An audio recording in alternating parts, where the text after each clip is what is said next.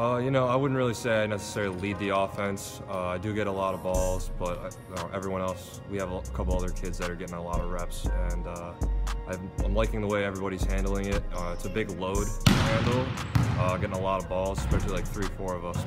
But I'm proud of how everyone's handled that situation.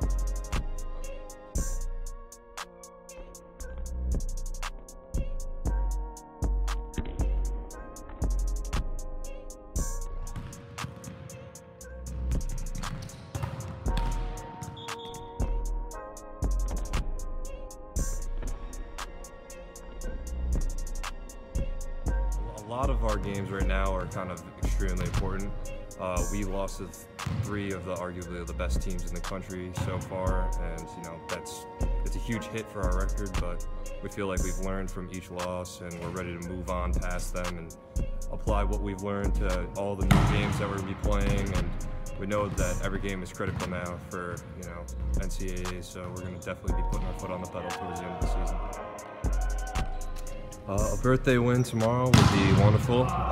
We're prepared for Ramapo, and we're going to use that game to kind of go into our MIT UBC game, which is extremely important for our season. Yeah.